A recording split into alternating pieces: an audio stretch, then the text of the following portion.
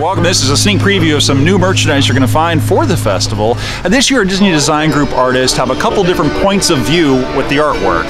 Very colorful, very vibrant, very fresh for spring. You're going to find kind of a main logo, which features Mickey watering a Pluto topiary, a little nod to Figment in the background there. And that main logo is going to be found on a variety of items: apparel, mugs, pins, you name it, a whole host of things.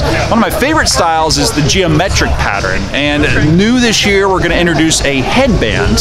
This is a sequin type headband that uses this geometric pattern. It has a nod to Minnie Mouse in it, other icons, and then my favorite, Figment. And then if you look in the very center of that headband, you're going to see a stylized Spaceship Earth.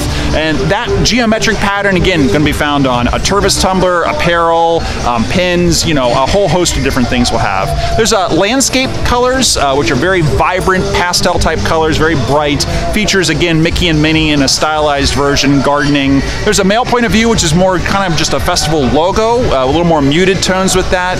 And a couple of other new things too. Dooney and Burke, we're expanding the styles that we're offering, the silhouettes. We're going to have 5 different styles this year, including an oversized weekender bag. And then we're going to launch the Eggstravaganza. That returns to Disney parks here at Epcot, starting at the beginning of the festival, running through the end of May. And that's when you can get one of those maps and stickers. You go out and try to find the character Easter eggs and redeem that map for a really fun little treat. The Festival Center is going to be open for the first week every day, and then in subsequent weeks you're going to find it only on the weekends, but you're going to find the products found throughout a variety of different places here at Epcot. And then a handful of items, not the Dooney and Burke handbags, but other items will be found on Shop Disney Parks app too.